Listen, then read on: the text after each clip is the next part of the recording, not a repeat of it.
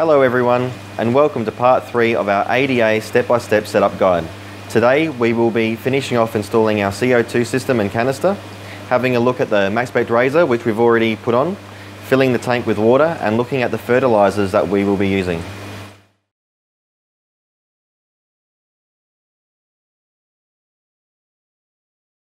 The first thing I want to do today is get the CO2 finished. Here I have the pollen glass beetle 30mm. The pollen glass beetle is a glass-made diffuser supplying CO2 effectively throughout the aquarium with small air bubbles, much like pollen.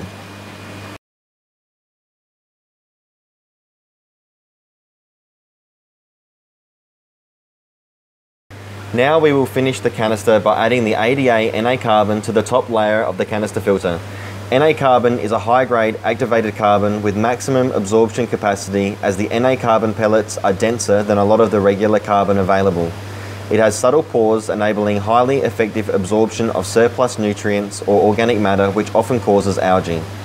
An adequate absorption cannot be achieved in a dry condition when it is first put to use, since the carbon holds a lot of air, and as such the area of contact with the water is reduced. Soak the carbon in dechlorinated water for a while, helping to release the air and also get rid of any carbon powder, which I've already done, so it's ready to go in.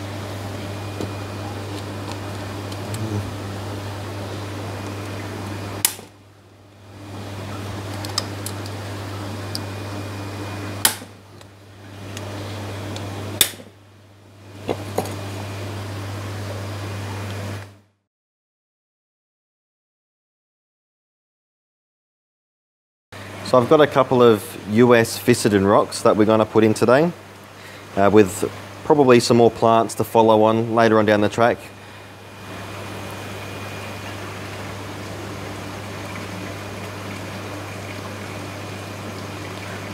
So they're just US Ficedin tied on with a bit of the ADA Rickia line on some Rickia stone.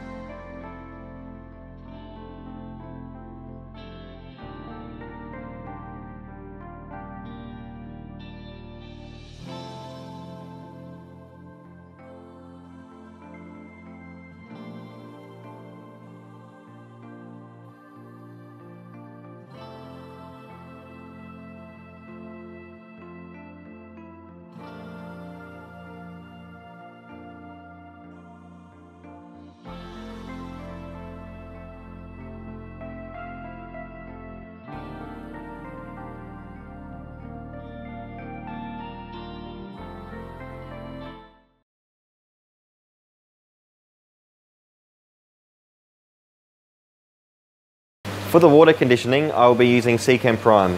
Due to the heavy doses of chlorine present in Adelaide tap water, I will be double dosing. As this tank is around 180 litres, I will be using 10 mils of Prime.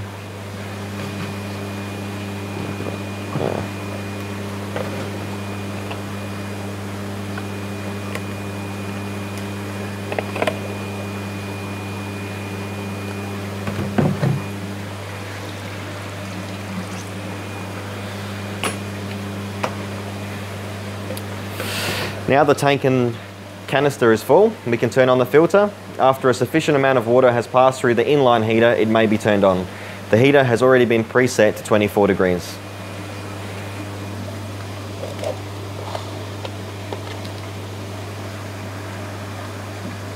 Is it on?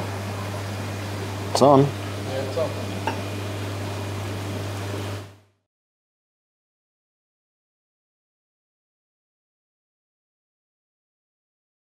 Now I'm going to fill the beetle counter with water so we can get the CO2 running. Although the ADA recommendation is 1 bubble per second for new setups, we will be advancing to 3 bubbles per second as we already have a dense HC carpet and want to continue the strong growth.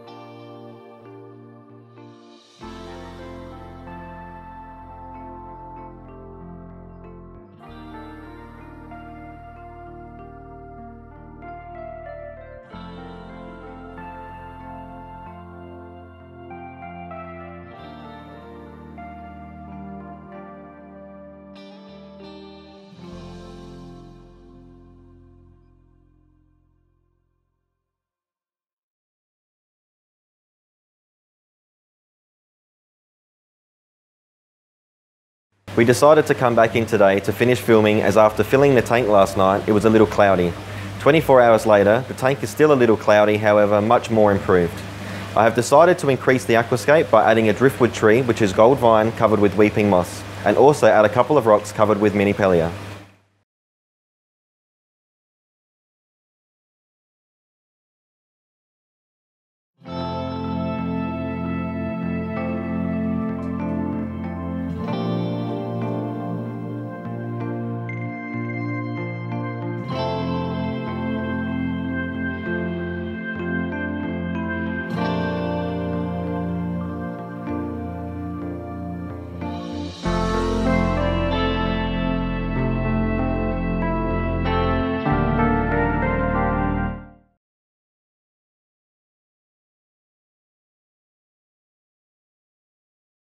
This is the Maxspect Razor, which has been installed onto the tank. I've pre-programmed the Razor, and if you wish to check out my review on the Razor, please follow the link on screen or in the description. This video review also includes the programming I did for this particular tank. I may make some changes to the programming, but for now I want to see how it performs. The Maxspect Razor is a fantastic LED, with many of our customers having great success with their planted and marine aquariums.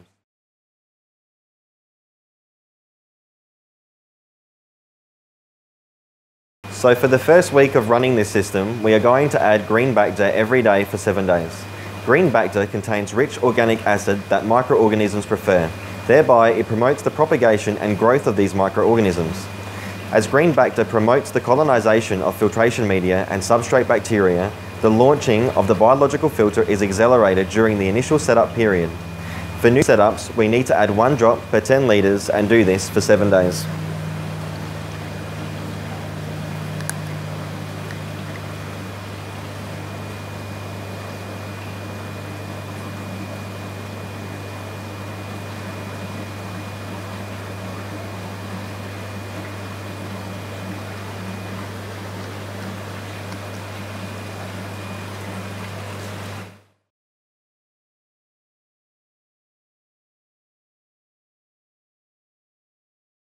For the first week, we will be doing daily 50% water changes.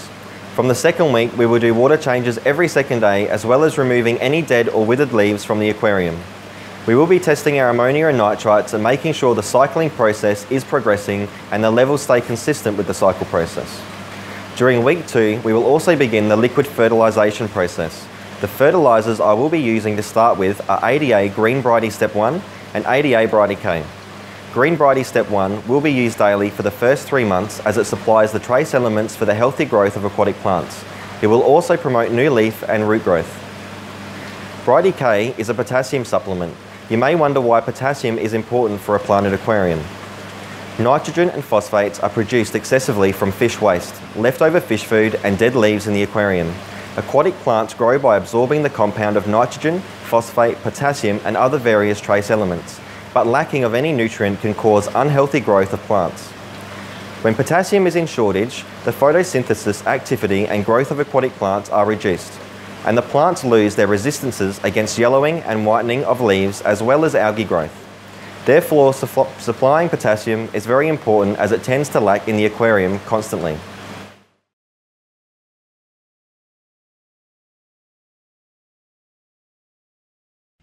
I will have more tank updates with more ADA products being spotlighted in the coming months so that you can keep up with the progress of our aquarium.